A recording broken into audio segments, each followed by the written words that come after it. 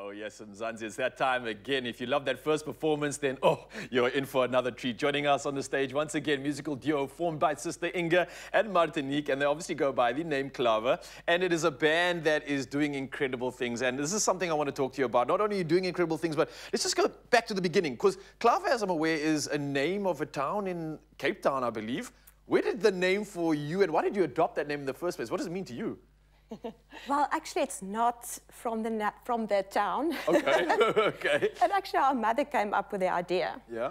Yeah, because in Afrikaans, Klawer also means like the keys of a piano. Yeah. Yes. So the music behind it. And then also, I think we are very blessed, and you know that if the four-leaf clover also stands for good luck.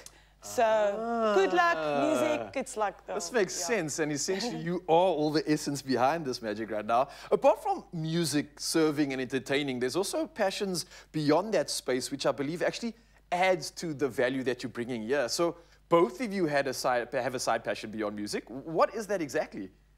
Yeah, I'm a real, like I said earlier, arty-farty person. Yeah. So I love decorating and painting and any form of art. I can actually just picture you doing your art and singing at the same time. It's like your flow state.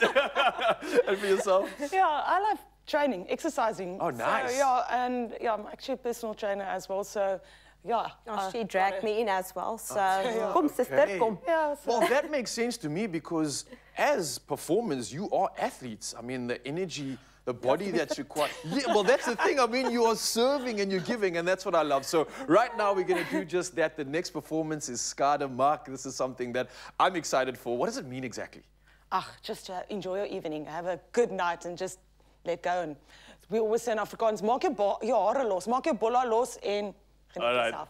let's do exactly that right now. Let's have a chill. The stage is yours. Thank you. Thank you. Skade, Maak.